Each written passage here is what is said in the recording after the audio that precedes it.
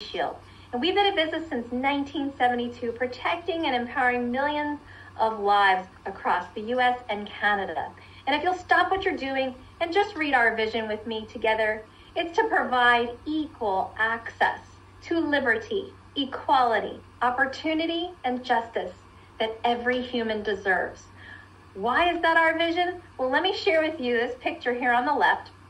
It is our founder, Harlan Stonecipher's car when he was hit head-on in a car accident. The person who hit him ended up suing him. I'll say that again. The lady who hit him sued him.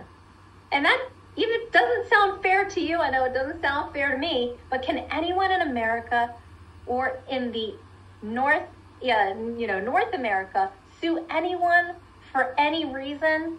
Unfortunately, yes.